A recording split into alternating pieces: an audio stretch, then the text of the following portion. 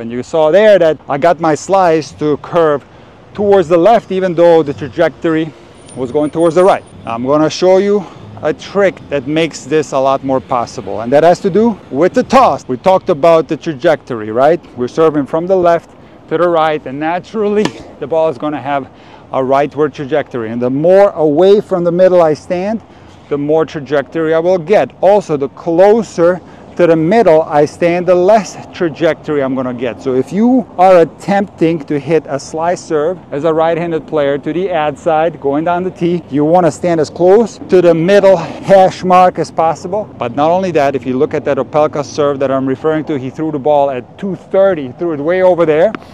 And what happens then is that you lose the rightward trajectory because you're making contact on this side of the court. And it's a lot easier to make the ball curve towards the left. Let me show you.